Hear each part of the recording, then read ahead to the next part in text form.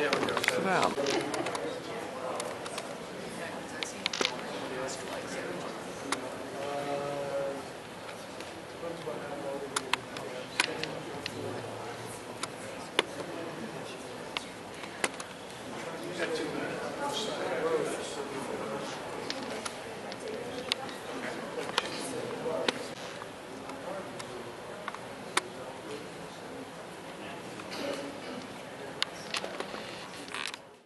I am a member of the board of the Republican Liberty Caucus here in Lake County, and on behalf of the board and our fine members, I'd like to welcome you to the Lake County School Board Candidate Forum, sponsored by the Republican Liberty Caucus of Lake Sumter. We will begin tonight's forum the same way we begin each of our meetings, and that is by asking the blessing of God upon our time together and reciting the Pledge of Allegiance to our great republic. We have asked one of our members, Chuck Benoit, to come and lead us. Please stand.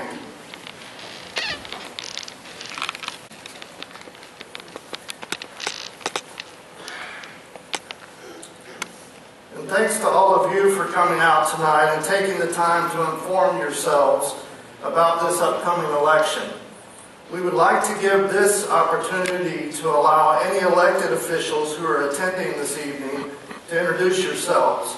So if you are currently an elected official other than on our candidate board here, please stand and give us your name and your elected office.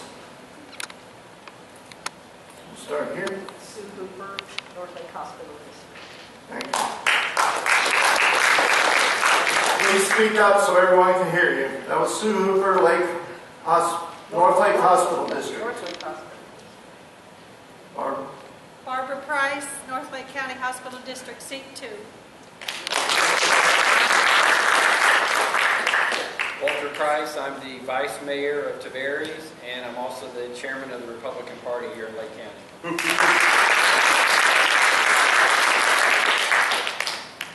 Bill Mathias, Lake County School Board, District 1. Hi, I'm Watchdog, Lake County School Board, District 3. Pat Kelly, the City of Mini Law.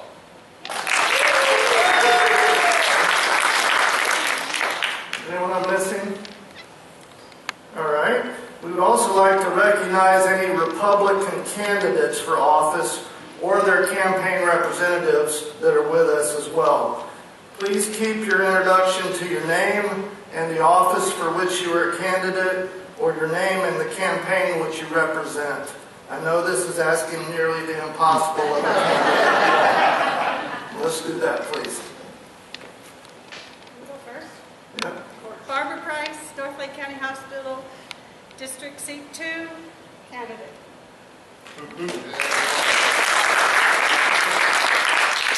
Alan Reisman, Leesburg City Commission.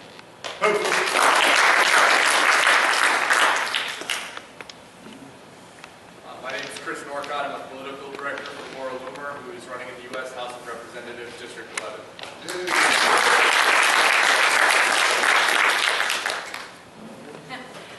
Danny Page, I'm running for Clermont City Council Seat 3, otherwise known as Mayor.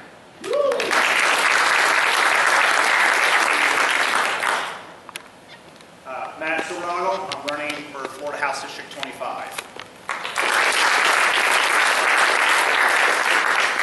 And Matt has been endorsed by our Republican Liberty Caucus of Florida. Yeah. All right, thank you. Thank you for all, especially the candidates that introduced yourselves, for being here tonight. That says a lot about your campaign. We appreciate it. As I stated earlier, the Republican Liberty Caucus Lake Sumter is sponsoring our forum tonight. For those who may not be familiar with us, please allow me to introduce you to our organization. We are the local chapter of the National Republican Liberty Caucus and RLC of Florida, a voluntary grassroots membership organization dedicated to working within the Republican Party to advance the principles of individual rights, limited government, and free markets, Founded in 1991, it is the oldest continuously operating organization within the Liberty Republican movement. Our mission is to return the Republican Party to its ideological roots of limited government, free enterprise, and personal liberty and responsibility. If you are a Republican and you would like to help us accomplish our mission, we encourage you to speak with one of our representatives in the back following the forum to get information about our meetings, times, and locations. Even though the office for which each of these candidates are running is legally a nonpartisan office, we believe that each seat on our Lake County School Board being occupied by a Republican who adheres to the principles enumerated in our Constitution and Bill of Rights, the principles which this organization promotes, is just as important as any other office in the land. With that said, we are very grateful for the participation of each of these registered Republicans running for the nonpartisan office of Lake County School Board member. So you know, this is not their first interaction with us as an organization. Each of these candidates this evening have signed and submitted both our RLC Liberty Compact and an extensive questionnaire which we provided, and we're grateful to them for doing so. I would like to read our Liberty Compact so you know what they signed. I pledge to the citizens of this state and to the American people that as their elected representative, I will work to restore liberty, not restrict it, shrink government, not expand it, reduce taxes, not raise them, abolish programs, not create them, promote the freedom and independence of citizens, not the interference of government in their lives, and observe the limited, enumerated powers of our Constitution, not ignore them, period. And then each of them signed their name to that. And again, we're grateful for that.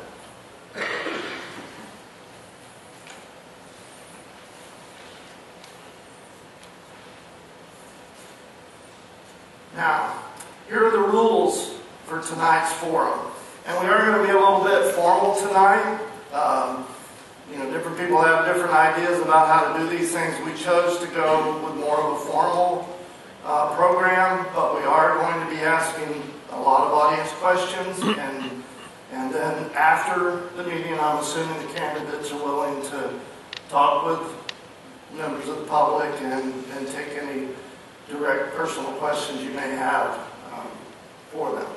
So here are the rules. For the purpose of time and decorum, we will not be permitting direct questions or comments from the audience, other than a selection of those submitted prior to the beginning of the program this evening. All questions will be directed to the candidates from the moderator. Come on. Okay?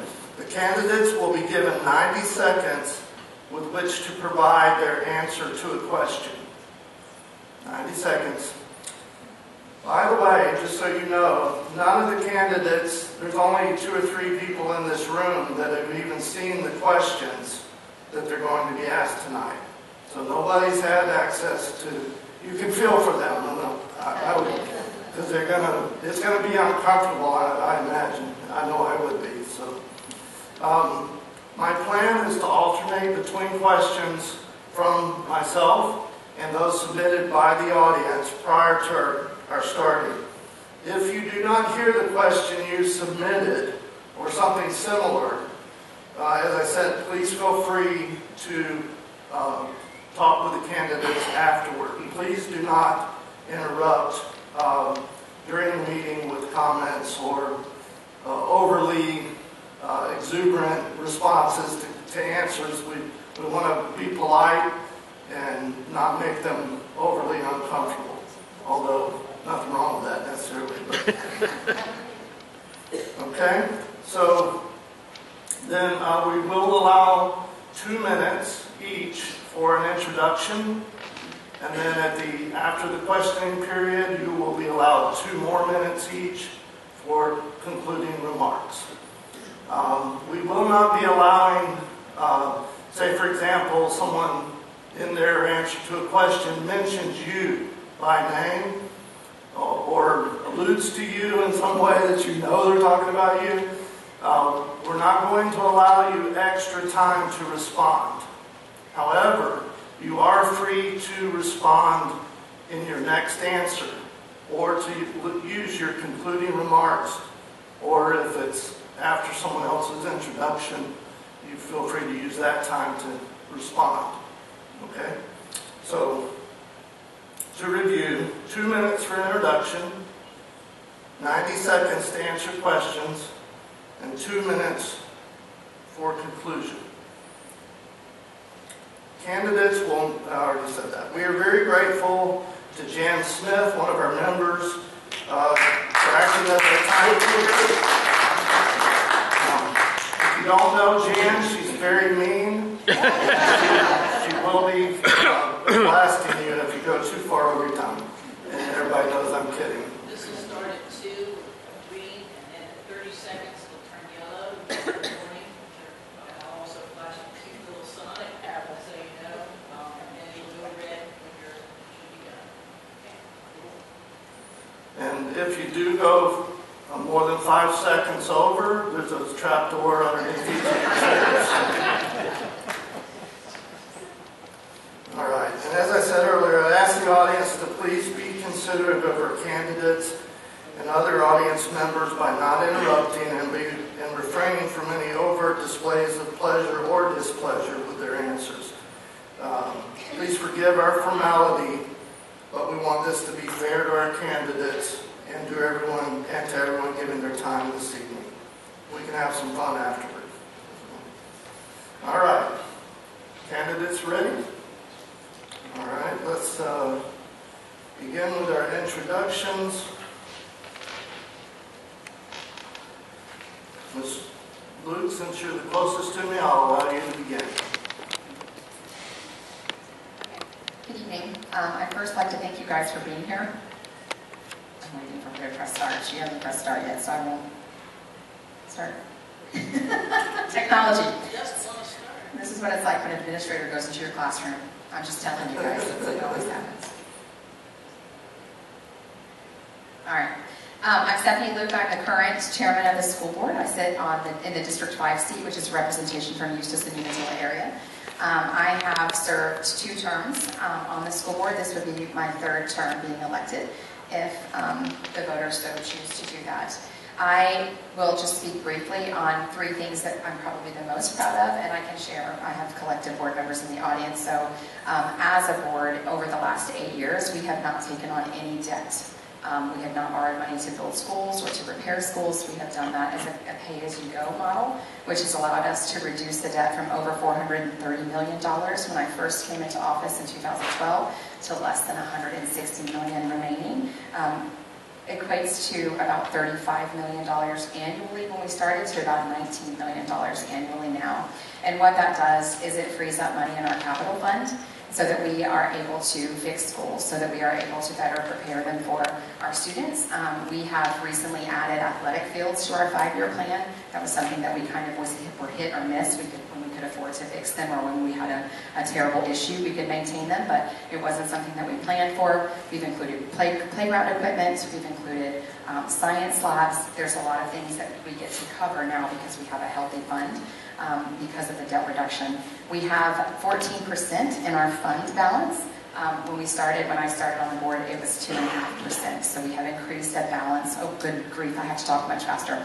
We've increased that balance to a healthy fund balance, and our insurance balance is also very healthy now. So that's probably the number one thing that this board has been financially responsible with the taxpayer dollars.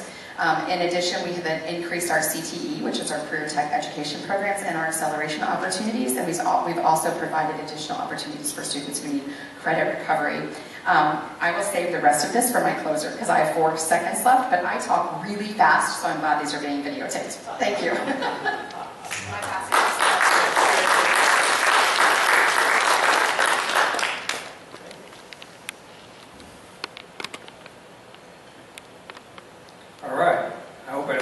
2 minutes. But I'm Jim Miller. I was on the board before. It was a different time. It was very frustrating. We weren't so fiscally sound. We didn't have any money. We had a lot of debt. And I lost by 103 votes. Now I'm back. I'm going to try it again. It's going to be a lot more fun. Fiscally sound. We have a great board, a great superintendent. I'd like to be part of that. If you all, I think, have one of my flyers. If you look through that, I have a lot of experience with helping kids. Kids are our future. They're our country's future. Their future is our future. So I want to make sure that we do as best we can by them so they're successful and good citizens.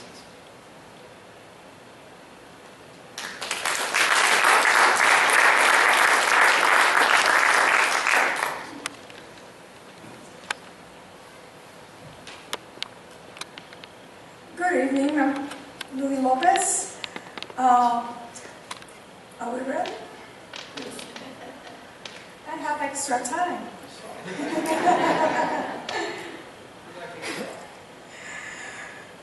The protection of our nation's freedoms begin in education. I am running for school board to be a watchman for the student from the woke indoctrination that tends to go against our family values and the liberty of our nation. I oppose critical race theory. As American Puerto Rican native, I will not allow a theory to put the three races in me to debate who is best. My over 30 years of international community leadership experience ranging from Puerto Rico to Japan to Latin America to USA and also Canada can be an asset to the school board between my roles as a pastor, bishop, former military spouse, former early childhood teacher, and a successful mother of two professional daughters who have attended Florida public school. I believe that I have what it takes for this office. My experience as a non-profit administrator can also benefit the school board budget. We pastors can do much with little. This race is not about popularity or a fundraising contest. It's about the destiny of our nation at the hands of today's students.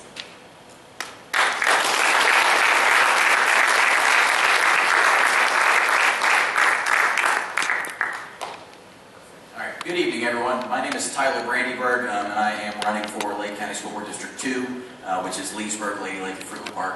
I am a lifelong Lake County resident and graduate of Lake County Public Schools. 3 of the 8 schools in my district that I would represent, I did attend and graduate from. After Lake County Public Schools, I went on to the University of Florida, got my degree in finance in 2017, and returned home to work for Brown & Brown Insurance in Leesburg, specializing primarily in property, liability, and workers' compensation insurance. In 2020, I was elected to serve on the Lake County Water Authority and served on that board until earlier this month, June 3rd to be exact, when the governor appointed me to fill a vacancy on the Lake County School Board. So I've been in office for about 2 weeks now, learned a lot in a couple weeks and getting up to speed. We've got a great board and superintendent. They're doing some wonderful things and looking forward to the opportunity to serve in the interim and try to earn your vote to keep it moving forward. So why am I running? I'm running because Lake County gave me every opportunity to be successful growing up and just looking to make sure that the next generation has the same opportunity to excel. Thank you for the opportunity to be here tonight and look forward to your questions.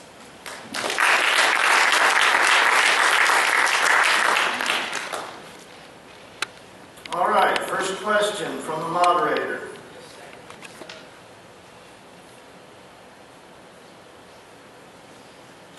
This is related to academics. I'll give them a second to think about the question after I read it, and we'll say when they're ready. Okay? Here's the question.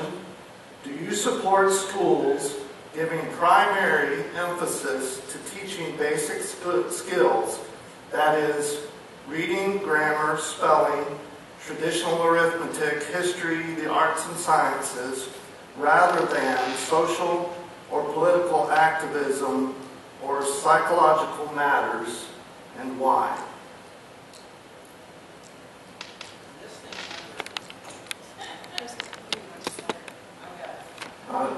Jim will be starting. I'll repeat the question to give you another second to think about it. Do you support schools giving primary emphasis to teaching basic skills, that is reading, grammar, spelling, traditional arithmetic, history, the arts and sciences, rather than social or political activism or psychological matters, and why? And let me see if I can...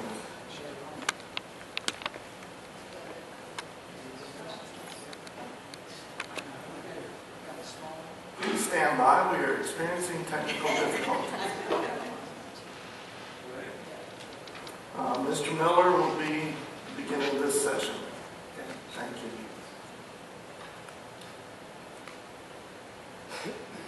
Okay. Thanks to Barbara Price, she sent me the availability of a 6 weeks course from the Heritage Foundation, which I completed. And I already knew about CRT, but I didn't understand about the gender ideology and the things that are going on. It was very well done by they did good things, and certainly in agreement with all that. Our kids really need to learn the basics, and that's where they find out what they want to do, and is it science, is it whatever, music, whatever the thing, and we need to give them the tools they need to live a successful life. And whatever it is their talents are, we need to bring that out. All the other stuff is a mess. So, we're doing it. I mean, our country is very focused on all those issues. It's everything I've heard anyway from the teachers. So, all right. All right, Ms. Lopez? Yes, I do. That's part of my platform, a teacher's role and reinforcement, and it's also curriculum transparency from the government of DeSantis. And I do. Teachers are to equip the student with skill and not to indoctrinate their minds with ideologies. Skills are reading, writing, mathematics, art, sports, and music, among others. Sexual ideologies, gender ideologies, critical race theory, is not a skill. There's a reason why they are called theories or ideologies. Okay, Mr. Brandeburg? I'll keep this one brief. Yes, I agree with everything said there unequivocally. We're fortunate to have a great governor in the state of Florida that has pushed a lot of these things from Tallahassee. Fortunately or unfortunately, a lot of curriculum is handled at the state level. We follow very specific state statutes and have state-approved curriculum to avoid things like this from happening in our schools. So I fully support those initiatives, and there's no better way to sum it up than education, not indoctrination. Thank you.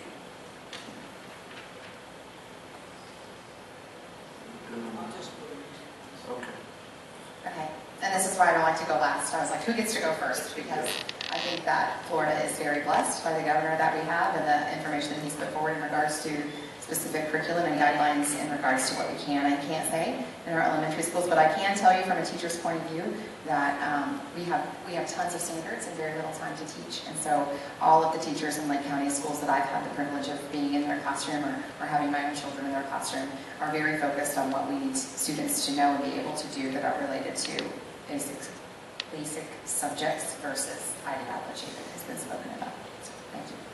All right, thank you. Now we'll address an audience question to our candidates. This one was submitted this evening, and here's the question.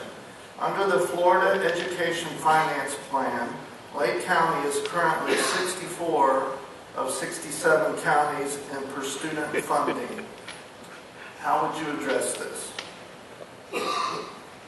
And this question will begin with Ms. Lopez. Sure. That's part also of my platform, audit the efforts. We need to audit the efforts, where the money is going, where we're investing the money, and it's getting done. The money is being used for what it was sent, and why we're 64, we need to check back. Why we're 64 if right now we are in a growth community of, last year it was 2.68 growth in Lake County. We are the 17th largest county in Florida. And there's no excuse why we have not moved forward in getting more funding for our students. We will look into it and where is the money going, why we are not receiving enough funding, and that's part of my platform.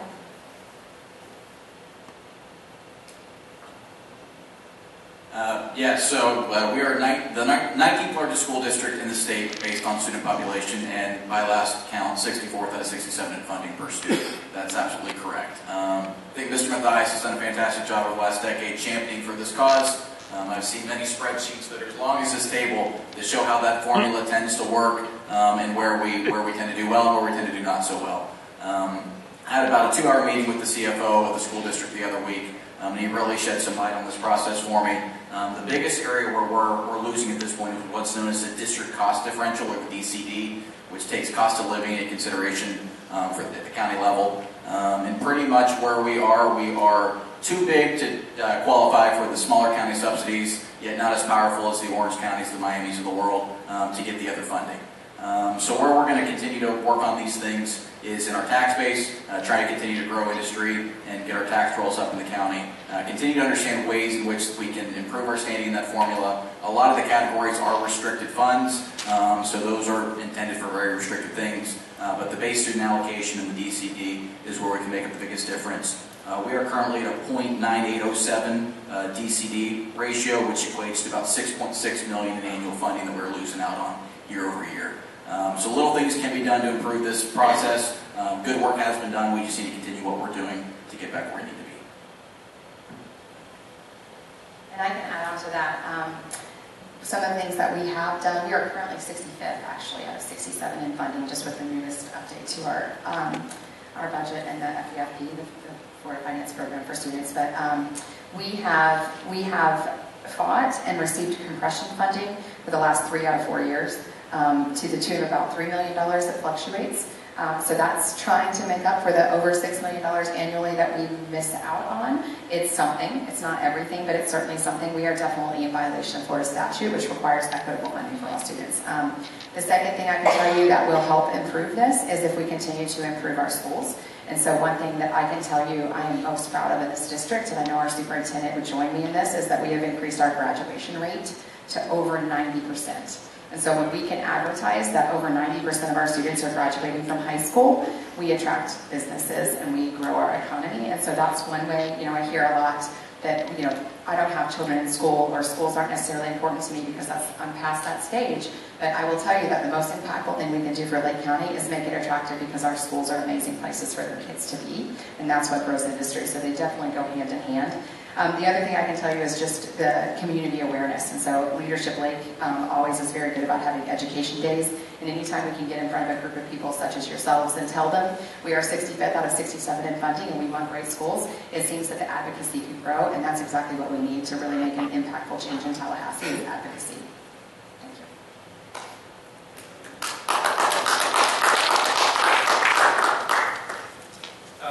This is what happens when you go forth on these questions. I think you're going to see this as a trend, because I don't think too many issues where we're going to be fighting about anything. I think we're all pretty much agree on almost all these issues. I think that's good, though. At least this group is focused in the right direction. And I think that with our governor, it's just a great place to live in Lake County, Florida. The governor that we got.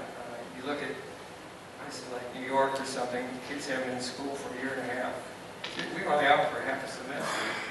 And because they're running around and stuff, they aren't quite as disciplined as they've been in school all that time. It's a challenge to come back up to speed and back into the thing. And that's the thing I can get from teachers. All the discipline problems, kids have just kind of gotten worse, not better, because of COVID. It's been a real challenge. Just think of how bad it is elsewhere where they don't even been in school at all. And yes, we need to be better than 65th. Thank you. We are doing our best to get it back. Right, Bill? All right, our next question is a moderator question. Here we go. Do you oppose school-based health clinics which may perform examinations, provide immunizations and medications, and dispense birth control devices and abortion referrals without parental consent or knowledge? Please expand on your answer. And this question will begin with Tyler Brandeburg. So no, again, the governor's office has made it very clear in state statute what we can and what we cannot do. And moving forward into the 2022 school year, no medical services of any kind can be provided to any students without parental consent. And I fully support parents being involved and able to make those decisions on behalf of their students. I think it's important that we have certain services available at the school level, obviously safety and overall wound care, but then beyond that, mental health, psychological needs, whatever that might be, with proper parental consent, all for it.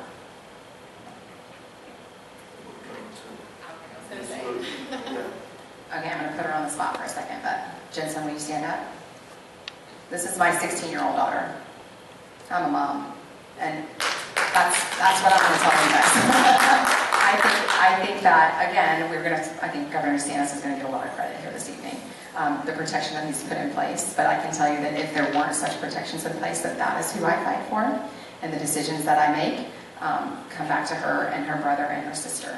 So as a mom, I can tell you that I would never be in favor of anyone giving any of those things to her. So.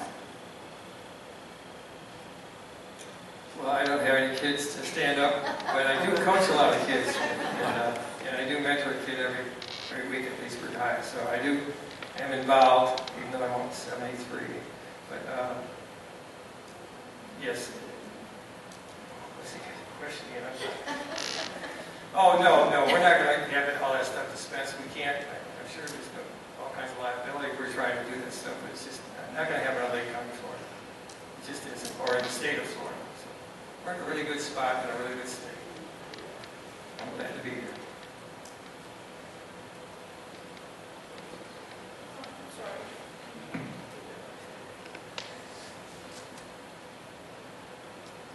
The school should not make decisions on my children's behalf. If they're my children, they're my children's. Parents are legally and morally bound to their children's well-being. Withholding information from parental or legal guardian puts in jeopardy the wellness of a child. So I will not support a clinic taking decision over my children. All right, thank you. Our next question comes from the audience. There were three kind of similar questions. I hope it's not too much to deal with in one question, but I'm going to try to combine these three questions. Hopefully you'll be able to handle it. So here's the first. The school superintendent, Governor DeSantis, and this brings up something I wanted to make sure and I speak for myself and the audience, I believe, we want to know your philosophy. So we know Governor DeSantis' philosophy, so please make sure that you share what you believe and what your philosophy is, even if there were the Socialist Democrat governor that we almost had. So please keep that in mind for us. So the school superintendent, Governor DeSantis, have prohibited CRT in classrooms. How will you ensure that rogue teachers will not insert progressive CRT, Project 1619, so on and so forth, class curriculums, assignments, tests, or videos shown to students? Because we are aware that there are some liberties and freedoms for them to insert other information that they are able to find that, if I'm understanding correctly. Similar question, do you support, some might disagree, but do you support transgender women participating in women's girls sports? And how will you address sex education from K through 12? These are social issues is why I'm saying they're similar, although I realize they may vary a lot. But this will begin with Ms. Luke. Is that correct? I don't know. You hit a nerve, and I know I only have 90 seconds, so I'll say this fast. I'm so glad she's here tonight. This was my first campaign that she's really been old enough to participate, but she, this is funny, she was on the state championship softball team for Eustis High School last year. She has the state ring with her name. And so, that's my mama heart, I will tell you, but she's 5'2", and she doesn't weigh very much, and she bats in the 4-hole. And I will never, ever ask her to stand next to a man and try to compete with that. And so, again, apart from Governor DeSantis and everything that he's done nationally to be recognized for his support, that is another area that I would fight, regardless of what state I lived in, because I have 2 daughters who are amazing athletes, and they were born with God-given talents that are nothing like a man's, and that was by design. The second thing I will say is we have a great process in Lake County right now. I do believe that when issues arise, first of all, similar to when my kids come home and tell me about something, a video in particular that was shown, it is my right as a parent to come in and ask the material is reviewed if it is found to be anywhere near associated with CRT or the critical rate or project. I don't even know what it is. That's terrible because we do not believe in it. Then it is removed immediately, and our administrators are aware of that, and our teachers are aware of that. Our teachers, I'm going to tell you guys, our teachers are dedicated to teaching the standards in their classroom, and so we have a really good process in place for that. There was another part of that question, but I don't remember what it is, but I maybe have time. Okay. Personally, I do agree with Governor DeSantis, so it's hard not to agree with him on all that stand. I read House Bill 1557, and I didn't see anything wrong with that at all. As far as sex ed, we do, I think, have it in middle school. Parents should, but not all parents do, and not all kids have parents.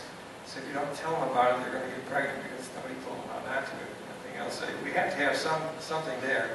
I think parents should be able to, and parents who do it right, do it the right way, can opt their kids out, no problem.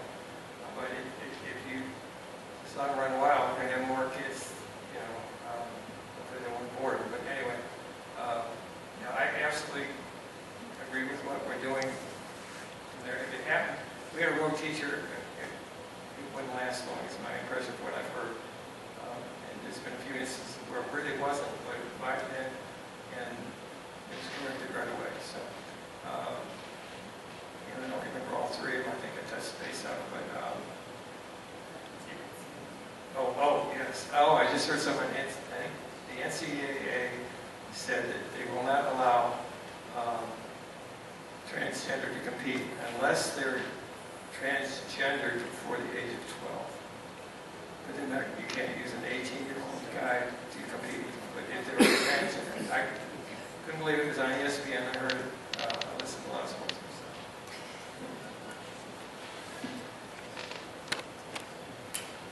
I'm a pastor. We must stand as a caregiver of their children, but above all, caregivers of their soul. If we don't stand as a caregiver of the soul, we're going to lose little by little a nation. We must stand. We cannot stay no more silent. And biology has made a difference between a lion and a lioness. They call it the king of the jungle, the male, and the female lioness. Biology already made a distinction between one another. What I'm trying to tell you is that if biology, science already accepted the difference between one and the other because the sex that they carry, we must understand that we cannot allow that in our classroom. I took notes just in case I forgot one of the parts, so I think I'll hit all 3 of them. I spoke with the superintendent this morning on the CRT issue just to make sure I understood where the district stood at this point, and agree lock and step with the superintendent and the governor for that matter. But she shared with me unequivocally that we have a policy that CRT will not be taught in our classrooms and that no student should ever know their teacher's political affiliation or beliefs. Easier said than done, but the policy has been set at the top, and the top is enforcing that policy. I think the best way to know what's going on is, like Ms. Luke mentioned, what the students bring home and what they say goes on in their classrooms. And when you hear that happening, you can then intervene if you've got an issue and then get to the bottom of it. That's that. Step 2, transgenders in sports. Yeah, that should not be happening at the high school level or at any level for that matter. The sanctity of sports is an important thing for students to be able to excel and go to the next level. And if we rob students of the opportunity to truly excel here in athletics, it could help them get to the next step. That does very poor things long term. And last up, K-12 sexual education. Again, I can't believe we have to have policies on certain things on the K-3 level. I think that's crazy. But beyond that, similar to other comments that have been said, at the middle and high school level, I think you need some form of curriculum that is parent-approved, that parents can't choose to opt out of. But absentee parents, we can't legislate people to be parents, but at the same time, we've got to make sure those students have what they need to be successful and move on to the next level. And with the remaining time that I have, the public review policy is starting up now, and the parental choice program with library books is starting as well. I'll get into that later. So everyone answered that question. I'll take the moment to editorialize a little bit. This, you can tell from their answers, I think the importance of us as parents and grandparents being aware of what our kids and grandkids are being taught and being closely watching the materials they bring home or don't bring home, having that open communication, and then reaching out to these officials and letting them know when there's something alarming to you. So, okay, next question. This is a moderator question. Kind of a little bit in the same, similar vein. Do you support the fundamental right of parents to direct the upbringing and education of their children? If yes, as a Lake County School Board member, would you be supportive of charter schools and homeschool parents as well? And how would you show your support? And this session begins with Mr. Miller. I absolutely for charter schools. If it wasn't for charter schools, we'd be really overcrowded right now. We have a lot of good charter schools in Lake County. And a few that have gone away, but for the most part, they've done, especially in South Lake. And it's interesting, they only want to build where it's really crowded. That's where we want them to build, so it works out pretty well. But we are building our own now, and we're pretty excited the schools that we're building.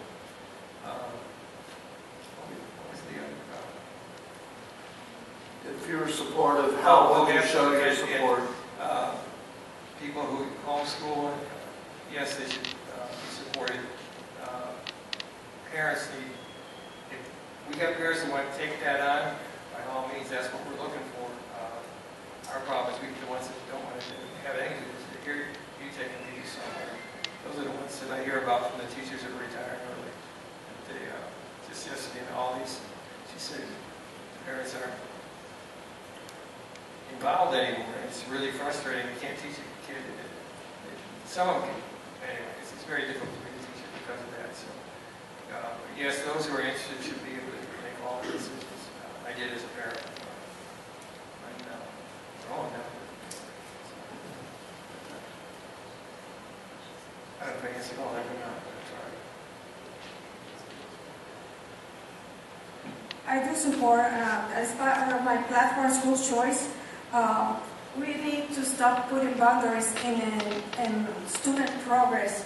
We must allow the parents, for the well-being of the students, where the kids feel, or according to what they have, according to how the research is the word. According to the parent research, and they think that the school is not appropriate for the teacher, for the student, or for whatever is the reason, give the parent the opportunity to pick the right school for the well-being of the student.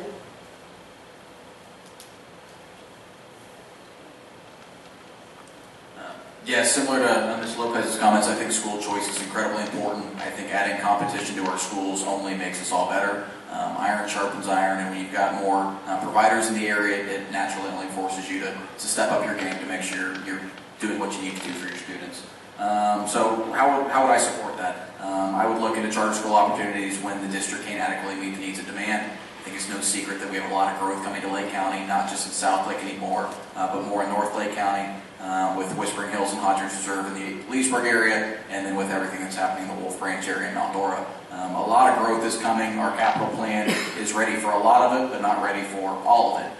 So if we find areas where we've got increased demand that we can't meet, the only thing that makes sense, in my opinion, is to look for a well-qualified charter school to come in and help meet that demand, and again, help us better our ways as a public school district here in Lake County.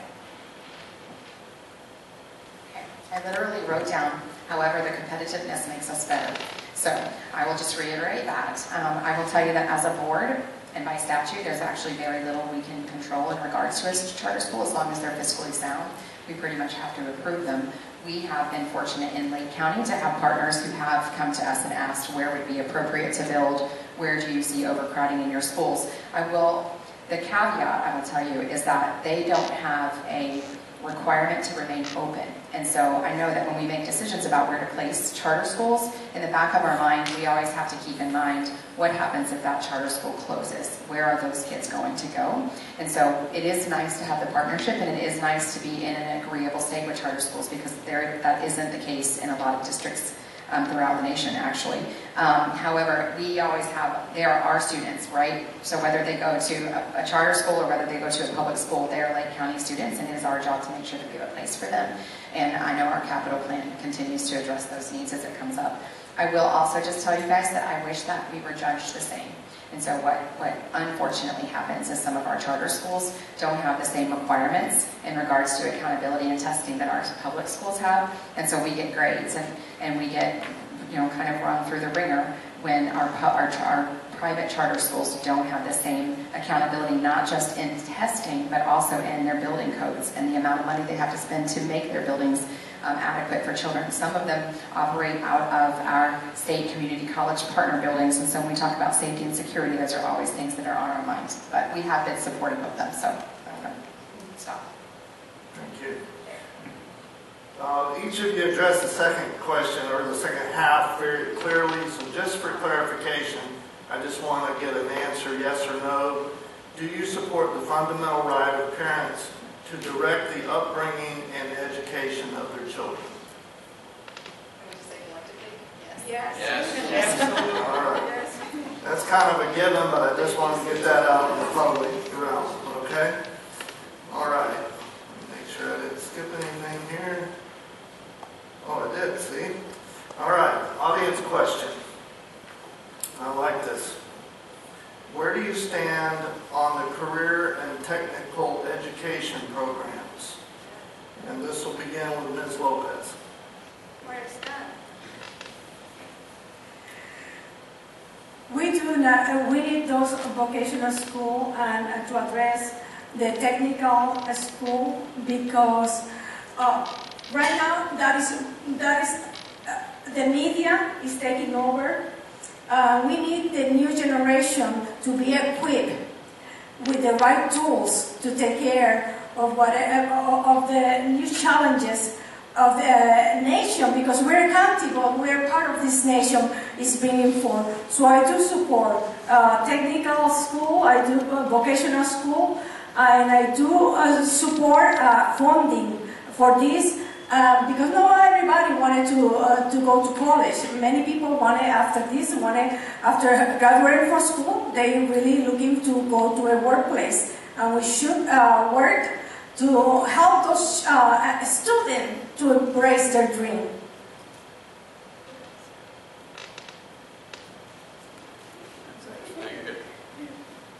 I think our mission statement at the school district, and then I'm going to pick on Leesburg High School in a positive way as well here. So our mission statement is to help students excel with individual opportunities at the next level, whether that be college, career, the military, or entrepreneurship, or anything else along that way. Succeed at life at the next level. So I'm a huge proponent of CTE partnerships. College was a good path for me, but that's not the right path for everyone. And given the job market and where we are today, there are so many jobs in high demand that with the growth coming into the county and other places can make a very lucrative career very quickly and be in it a true career for life. So just to touch on a few partnerships we already have in place. Again, Leesburg Construction Academy had 30 kids about 5 years ago, and now they've got a wait list of over 300 kids trying to get in the Construction Academy. We just completed our third Habitat for Humanity house and continue to do great things in that program. We've recruited a second teacher this year and continue to grow from that standpoint. Partnership with Embry-Riddle, Eustis High School, and South Lake on the aviation side. We're instituting some unmanned drone programs at Leesburg High School and a few others. In the Leesburg area, we're looking at more partnerships in aviation. We've got Leesburg International Airport. There's a lot of great employers out there that are in high demand for aviation mechanics and everything else along those lines that I think we can offer to our students. Lake Tech has been a great partner. Lake Sumter has been a good partner and becoming an even better partner with some leadership changes over there. So no, I am all in favor of CTE more and more and more. A Power Academy we're trying to bring back to Leesburg High School in conjunction with Lake Tech to work on the lineman program and more opportunities along the way. So yes, CTE all the way. So I can just expand on what Mr. Brandeburg just said, and I would encourage you guys to grab one of these. I have them with me this evening. I think Mr. Mathias has some of them as well. This is a list of the current CTE programs that we have in all of our high schools and middle schools as well. And there are some that are not on this card as well. So the Aviation Academy is one of my favorites because it took about 3 years to get it off the ground. And there's no pun intended. That was funny.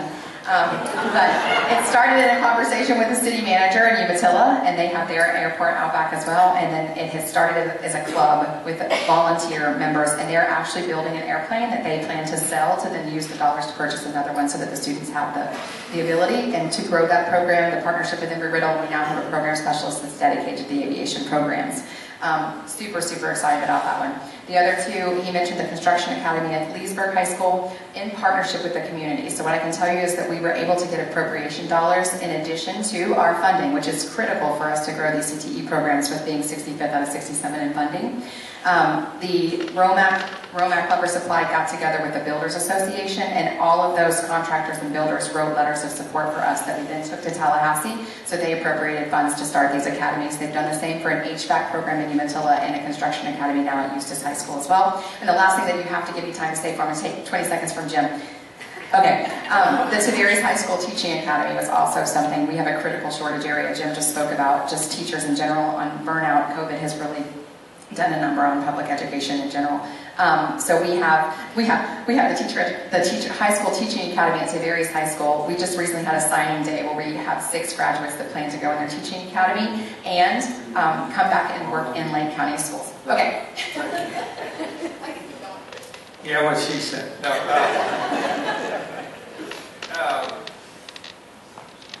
Again, fourth now, and after her, it's sorry because she talks so fast.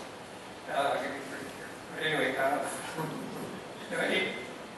Don Marks and I were in the Chamber Alliance when we were deciding on the new superintendent. We got to interview Diane Clarkey.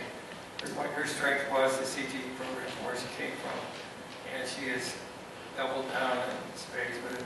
From what I can see, I'm not on the board. I haven't been on the board, but it's been a while. But that's what our graduation rate increase is all about. Is that the kids are invested in something they want to do, like construction company or construction or teaching, whatever it is. Those are things that keep kids in school versus dropping out. So that's why the graduation rate is gone up, because we've improved CTE. And from what I can see, we're going to keep getting more. It's a good formula. Hopefully there'll be something for every kid that they want to do. I didn't make the 32nd one, I try to keep it short. You all appreciate that, right?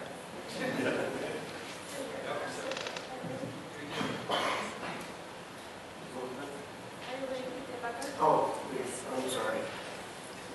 I was going to give you another 90 seconds. I'll take it. Oh, okay, that's okay. All right.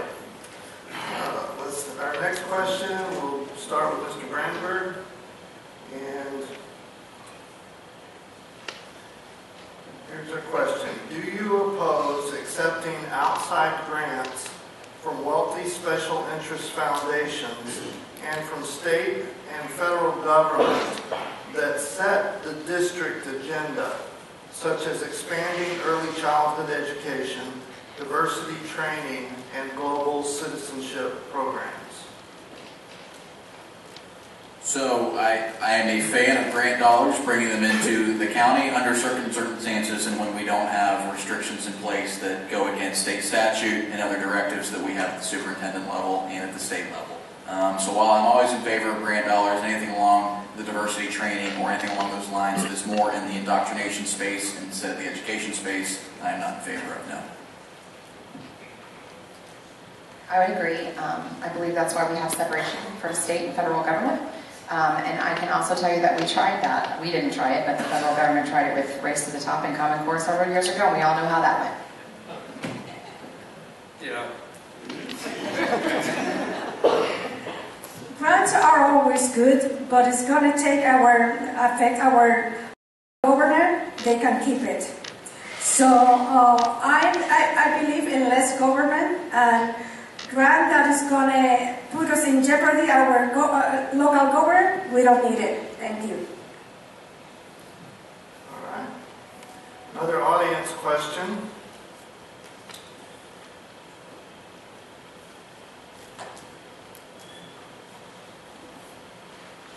Make sure I get this correct. Is there anything concerning your professional background that would potentially present a conflict of interest in school board dealings?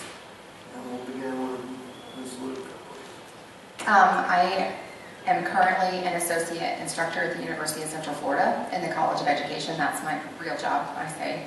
So I know there are some opportunities that we have that I have never actually been in conflict, but to err on the side of caution, I would rescind myself from the vote. So just as an example, so that you can see what I'm talking about, we had a dual enrollment agreement on our agenda this past Monday night with the University of Central Florida. And so I abstained from voting so that there would not be any potential interest by me being in gain, some type of gain from students attending the University of Central Florida.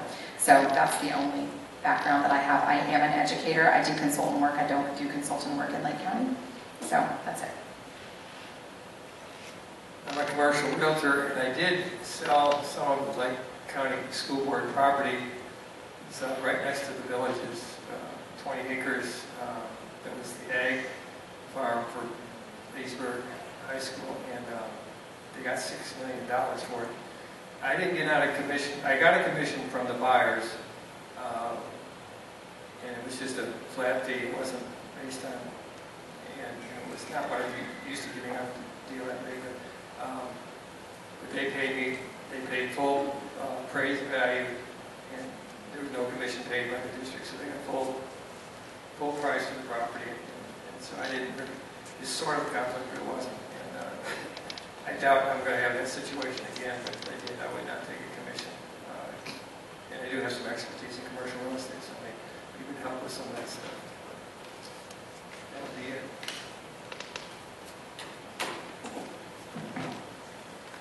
I don't have any. As far as I know, I don't know political favors to no one.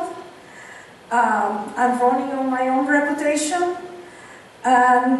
So far, I don't have no conflict of interest. As I mentioned earlier, I work for Brown Insurance in Leesburg. We do have some business dealings with Lake County schools and other local municipalities. I've never made $1 off the Lake County schools account. I'm not tied to it in any way, but my employer is.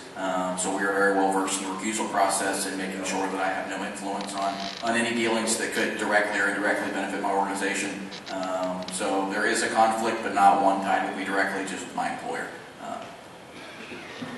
Thank you. We've alluded to this a couple of times, but I'd like to get this out in the public venue also. Do you support a pay-as-you-go philosophy of budgeting? Pay-as-you-go being defined as financing expenditures with funds that are currently available rather than borrowed. And we'll begin with Mr. Miller on this. I certainly do. That's kind of why we get back on the board, because we're doing that. It's going to be a lot more fun than when we weren't doing that. So yes, I absolutely support that.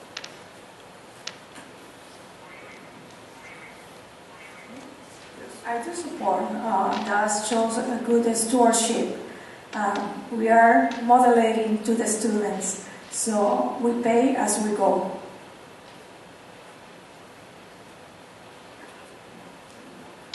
So yes, I agree with the other two. Like I said earlier, I've got a finance background and a business focus in my quote-unquote day job. So yes, I'm always in favor of writing checks that you can cash and making sure that our growth is funded with dollars that we already have. And if we can't fund the growth, again, we've got charter school options, we've got other options that can fill that need, and we can go from there. But the capital improvement plan has worked extremely well. We've done a great job paying down debt, and as Ms. Luke alluded to earlier, our reserve fund is up to 14% in our fund balance. So our CFO has done a fantastic job in moving us in the right direction. So I'd like to keep it that way. I agree with that model. And since I have a little bit of time, I can tell you that with the new administration, our superintendent has never even brought forward a recommendation for us to borrow any money as well. So she is 100% on board with the direction of the current school board. And it does take the direction of the school board. So it has been a pleasure to work with my colleagues on the school board, because we all are very aligned in that vision, and it's what makes our capital plan so healthy for the growth that we are getting ready to experience and have experienced over the last 8 years. Thank you. Another audience question. I have a feeling this may be a student's question. Okay? Where do you stand on uniforms? And I believe we're with Ms. Lopez. That brought me when I was a child, in Puerto Rico. I don't think uniform is necessary in the school. That brings it to the parents to more spending right now. With the inflation that we're experiencing, we don't need more burden on the parents. And I do believe the parents have the right also to exercise the right over the children where they are using uniform or they're not. So that's my point. Yeah. So I'm not in favor of uniforms at the district level as a district-wide mandate. Our dress code policy, I believe, has been recently updated. I think Ms. Luke can help me on this one if I get off path a little bit. But to where the local schools administration and their parent SAC can choose to look into uniforms at the individual school level, but the district will not be included in trying to do things at the higher level. I think individual freedoms are important, and students' expression and the ability to wear the clothes that they already have, given the times that we're in, is another good point. So no, I'm not interested in uniforms blanketed across the district. We do have a policy that's very fitting for each unique school's desires, and the SAC committee is your school advisory council, and it's made up of teachers and parents and community stakeholders. And if there is a desire for the school to have school uniforms, that goes through that advisory council. It's very well vetted. It's open to the public to give comment, and then they bring it.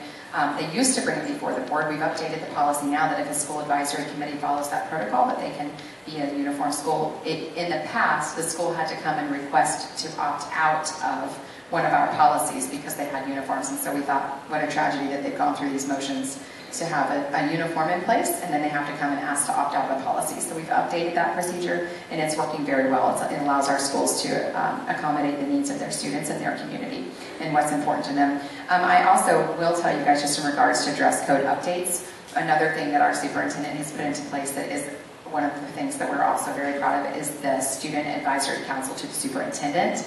So she has put together a group of seniors from each high school that advise her on issues related to students. And so what a great voice to have at the table. We get to hear how the decisions that we're making at the board are impacting our students in a real setting. And they updated our dress code this year to make it more current and to make it more even enforceable and some clearer definitions. And so we've gotten some positive feedback from our students that are in the school setting from that advisory council to the superintendent.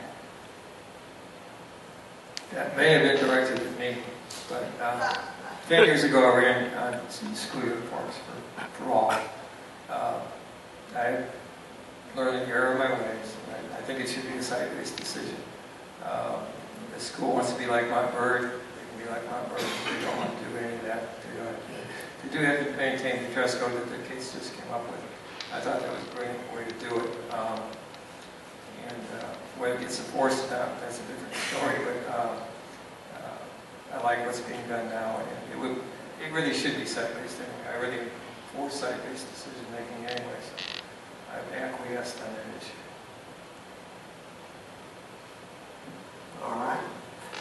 due to the number of audience questions that we received, I'm going to switch to all audience questions now, so we can try to address as many of these as we can. Please discuss your experience in getting a diverse group of people to a consensus. And I did lose track. Who's finished? So it'd be Ms. Lopez, I believe. So, the experience that I have in bringing a diversity of people into a consensus is the question? Yes. Well, as you know, I'm Hispanic. I pastor a multicultural, bilingual church. I do that all the time. I try to be empathetic to the culture and without losing sense of what is the truth. That's why I also speak into my platform, multicultural approach. It's about we want people that comes to the United States to embrace our American culture. But in order for them to embrace our American culture, we need to provide resources for them in transitioning. Transitioning, sometimes it could be a language barrier. Sometimes it could be culture, the way that they see things. And I have bring a different background of ethnicity into consent, in focusing not in our diversity, but in what is unite us. Yeah, so this is a great question, and I appreciate it. One of the main reasons I'm running for the school board is to bring a different perspective to the board. I think it's no secret that, no offense, but I'm the youngest one up here by a slight margin, and a different background than what's already on the board necessarily. And I think that's really valuable. If we've got 5 people up there that are all saying the exact same thing and not challenging things in a productive way or getting other input from parents, from stakeholders, from teachers and all alike, we're going to lose sight of what's going on and really miss some opportunities to improve. What experience do I have in doing that? I'm a graduate of Leadership Lake County. Lake County is becoming more diverse, and going through that program exposed me to a lot of different backgrounds, the ability to learn different points of view. Also just recently graduated from Leadership Florida, so Leadership Lake, but just at the larger level with representatives from all 67 counties. And boy, was that an experience, one that I really valued and learned a lot from. I also serve on the board of directors for New Vision for Independence of Lake and Sumter counties, which is focused on low vision support services throughout Lake, Sumter, and villages. So again, another perspective of people than the other groups. And lastly, I've served on the board for the Leesburg High School Booster Club for the last 5 years to get more of a parent's input and also an athletics input and how important those are for our students. So I try to be involved. I try to surround myself with people that don't think exactly the same as I do, because I believe, again, like with school choice, competition only makes us better, and to challenge our beliefs and make sure we're looking at things from all fronts. Okay, so I'm going to start off by telling you guys that I am a math teacher by trade. And so I work all the time with people that don't like the subject that I teach. I force people to do math. And so that's one thing. One of the experiences that I've had with that. Obviously, serving on a school board for 8 years has brought in some various people. So the 2 gentlemen that are with us tonight, Mr. Mathias and Mr. Dodd, and I have served together since 2014. We have not always agreed, but we absolutely have respect for one another, the respect to listen and to learn from one another. I've learned things from both of these gentlemen and the passion that they bring to the table. I would say that one of the things that I am most proud of is the cohesive nature of our board. And so one example of that would be the question in regards to pay as you go.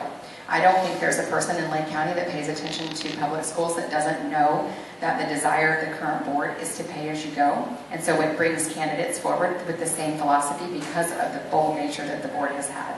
So there is, again, I do think there's always room for improvement, and I appreciate the discussion that we have in the board, but I think that the unity and the respect that we have for one another has really been the result of the financial state and the academic state that the district is in today, and it has allowed us to appoint the superintendent that we have as well. So thank you to both of you.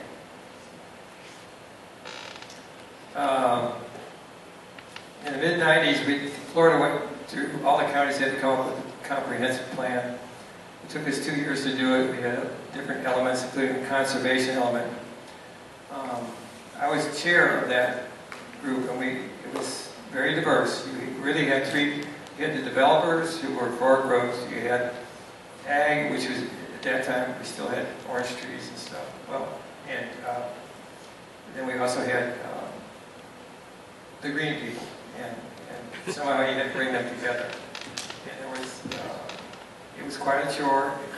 As a real estate broker, it's my nature to bring people together, because if I don't, they don't get paid. So I'm always trying to find common ground and bring people together. And I thought I did a pretty good job of that, because somehow we got it together, and we got it passed, and we've been, basically, it hasn't changed since, so we did a pretty good job of it, I think.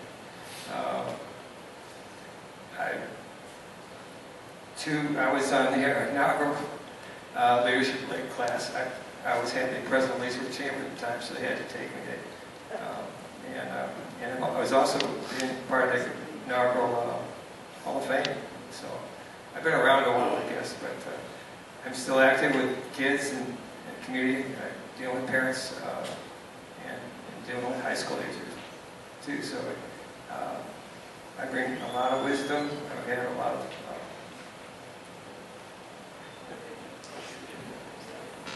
All right. I'm going to combine these two. How many years did you spend in the classroom in public education, K through 12? And as this focus of election is about Lake County children, what have you done in the past 5 years to enrich the community for the children, and what are your plans to? So, if you don't have education background, answer the other question. Mr. Brandeburg, sorry. So no, I do not have any direct education experience, and I don't say this to be flip in any way, but I've got 13 years experience in Lake County Public Schools, and I graduated in 2013, so 9 years ago, so still relatively fresh, and still involved in our local schools from that standpoint. But what have I done in the last 5 years? Like I mentioned earlier, I've been on the Leesburg High School Booster Club board for the last 5 years, and gotten very deeply involved again at my alma mater, Leesburg High. Since Principal Mike Randolph has come in, he's been such a catalyst for supporting our community and really raising the perception of what we're doing in Leesburg and all that we can be. I think it's no secret that the Leesburg area schools are lagging behind our other districts in the county, and if we can get those schools right, we're right there at an A district and all the good things that happen there. And uniquely with District 2, we only have one high school. We've got 7 other schools, 2 middle schools, and then 5 elementary schools, but one high school that everyone funnels to in our district. So trying to do everything we can to increase opportunities there is of the utmost importance, because again, it only makes us stronger. So the Leesburg High School Club board there, and then also I've served as the president of Leesburg Lightning for the last 7 years, so Collegiate Summer League Baseball at Pat Thomas Stadium. A lot of our kids throughout the county have come through the Lightning over the years and played in the Florida Collegiate Summer League, so getting the opportunity to look at them from an athletic standpoint after K-12 has been a really enriching experience for the community. Thank you. I am a lifelong educator. I graduated from the University of Central Florida in 2000 and came back and started working at Eustis Heights Elementary School. I transitioned to a district office position about 7.5 years after serving in the classroom, but that role was to support teachers in their understanding of mathematics and how to teach it to kids. And so I got acquainted with all of our elementary schools, a lot of our teachers, and a lot of our administrators. I moved into a higher administrative role at the district office for about a year. I was in charge of teacher evaluations and principal evaluations. That was fun. And then UCF had an opening at the College of Education. So currently at UCF, I teach elementary teacher candidates how to teach mathematics and how to teach science, and I also coordinate internships, which is their experience that they have in the elementary schools prior to graduating and becoming teachers. In addition to that, I am getting my doctorate degree currently, and I can tell you guys that after this summer I will successfully be a Year 2 candidate in educational leadership, and so it's made it a little bit more challenging this year to be a board member and a parent and a UCF instructor. I will also tell you guys that I serve as the parent varsity representative for Eustis High School softball team, which just translates to I work the concession stand a lot and I coordinate it a lot. but that definitely helps set a vision. And I also have a professional development meeting that we run for recent graduates from the University of Central Florida Lake County teachers, and I can't talk to you anymore.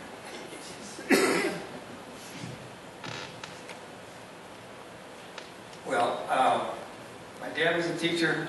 He was a high school science teacher. Retired from that. Then got into real estate. I coach. And my grandmothers, both my grandmothers were teachers. So it's in my blood, so I coach. That's how I feel that need to teach. And I've been doing that for 32 years in soccer, youth soccer and baseball.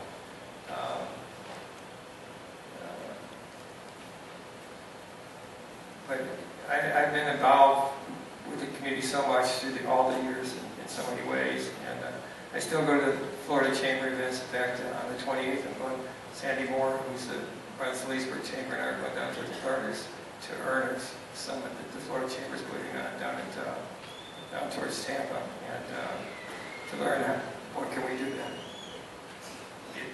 make the situation transition from learners to earners. And the Florida Chamber really does some quality programs.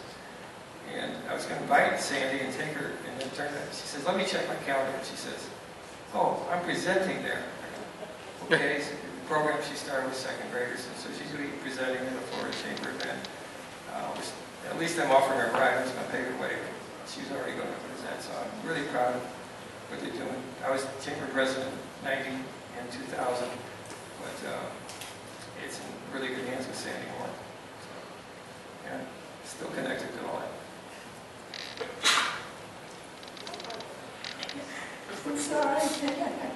I'm sorry, I lost all this. Always with microphone.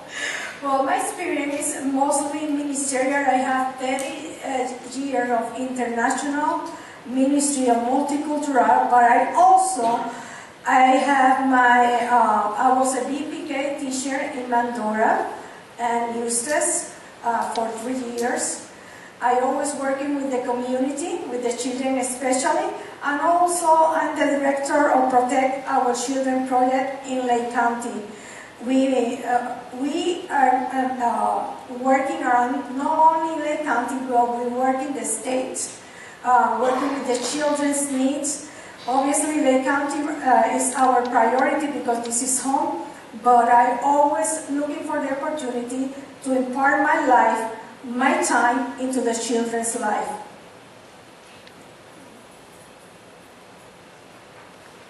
All right. I've been told that, but we only have one question left from the audience, so I'd like to, if you'll bear with us, we'll get everybody's question included.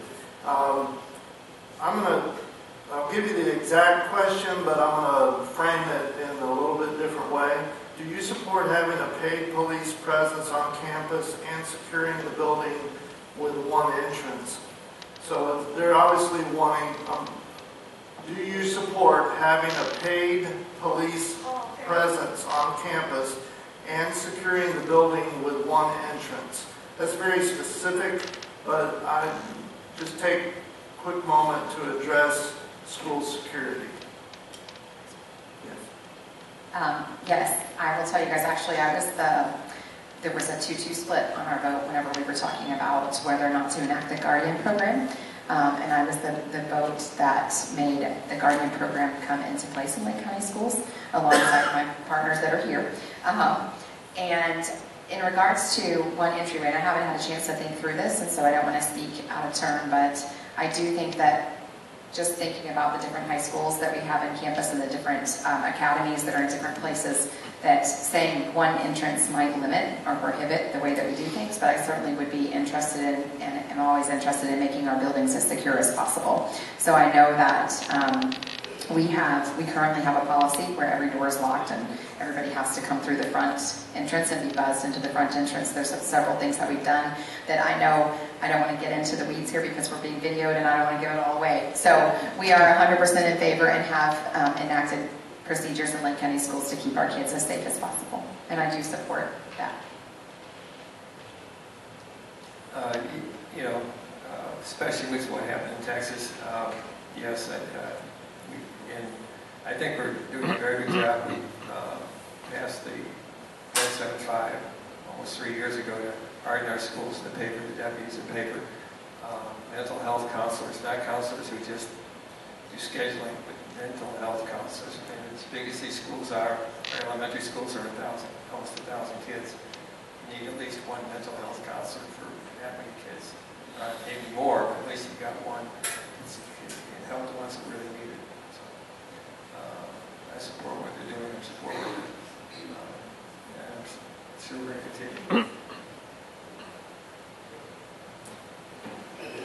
I do support any procedure that keep our kids safe, but I do believe in the guardian program that is in place, and I believe that we should expand it to the teachers, and we should expand it to personnel, to other personnel in the school, as long as they are regulated to the guardian program.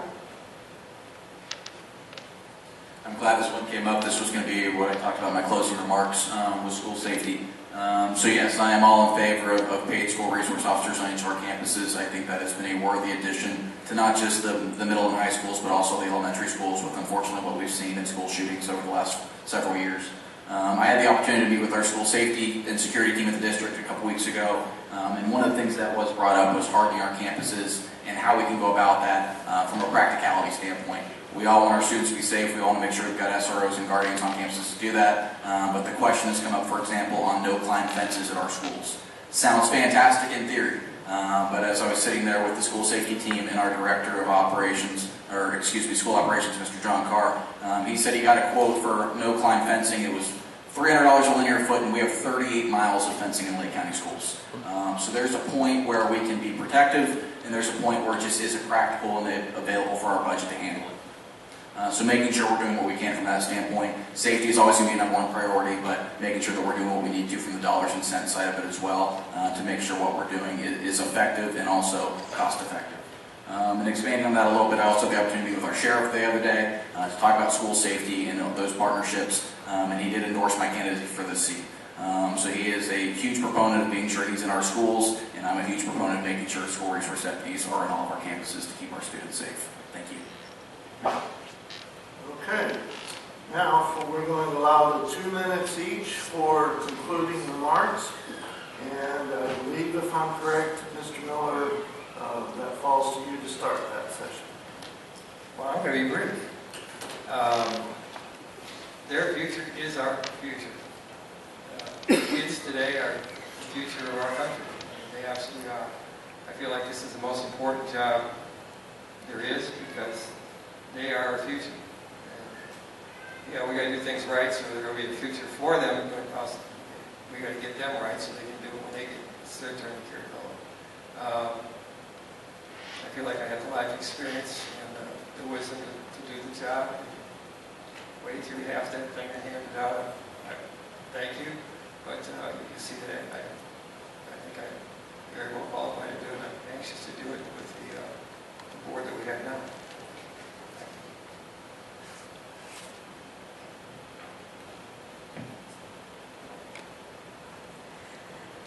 I'm running for Leesburg District 2, but I'm not a city person and a county person.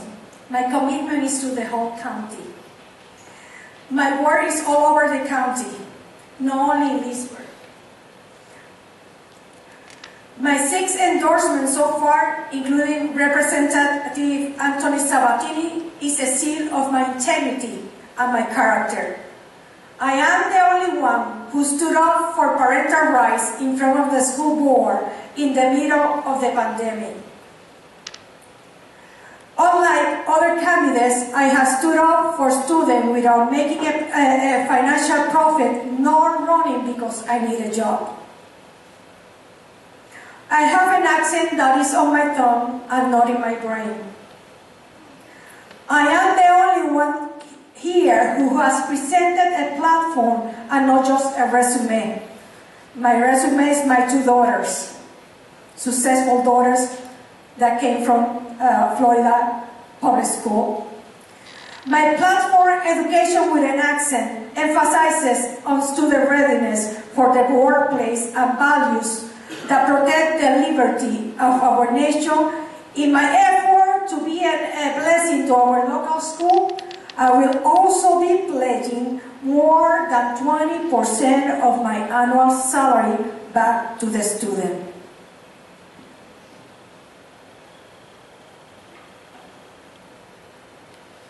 I just want to start off by thanking you all again for coming tonight. The moderator's questions and the panel, or the crowd's questions were fantastic. I think we got through a lot of issues, and I think for the most part we all agreed on many things, which I think is really important. The fact that we've got 4 quality candidates up here running for these 2 seats. I'm going to keep this part brief. What I would say is, like I mentioned earlier, the governor did appoint me to fill a vacancy in this District 2 seat a couple weeks ago. I had his trust, and that's something that I take very seriously, and I think that shows in the answers to the questions that I'm locked and set with what he's doing and understand how important parental involvement is for our students and our community moving forward. And like I mentioned at the end, I picked up the sheriff's endorsement the other day. So between the governor and the sheriff, I think we've got a good understanding of what we need to do in this county. Keep kids safe, keep parents involved, and keep all the rest out of the system so our kids can learn. Thank you again for the opportunity.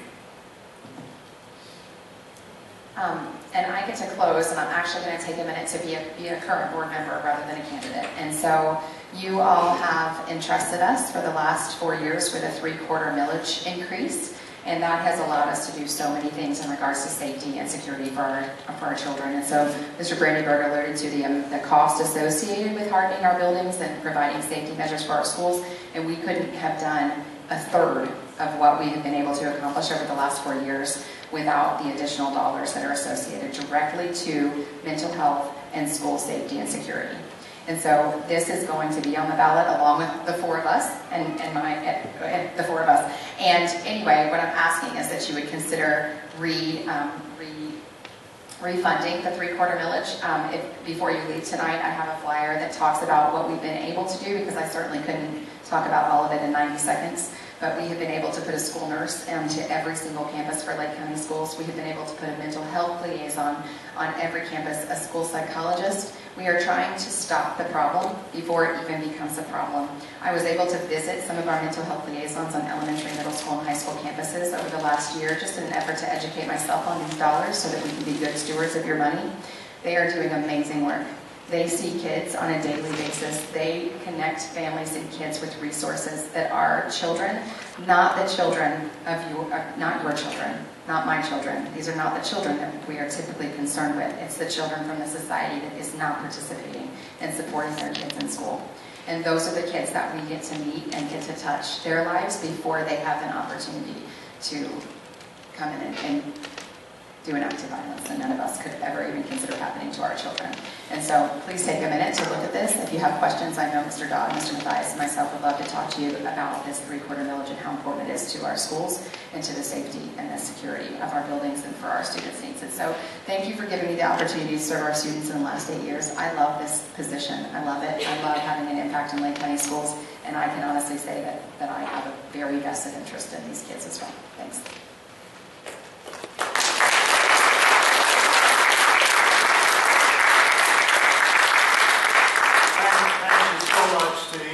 Candidates tonight. It was not an easy position to be in, not knowing what you're going to be asked, but you did a very great job. I hope Mr. Brandeburg won't mind my alluding to as a fellow old guy up here. I remember a famous debate of Ronald Reagan and Walter Mondale, I believe it was, and when Mr. Mondale pointed out Mr. Reagan's advanced age, Mr. Reagan responded with, "I refuse to hold my opponent's relative youth and inexperience against them." So, that was a missed opportunity. No, great job, everybody. I hope you don't mind my picking on you. Brian said shoot back. Thank you.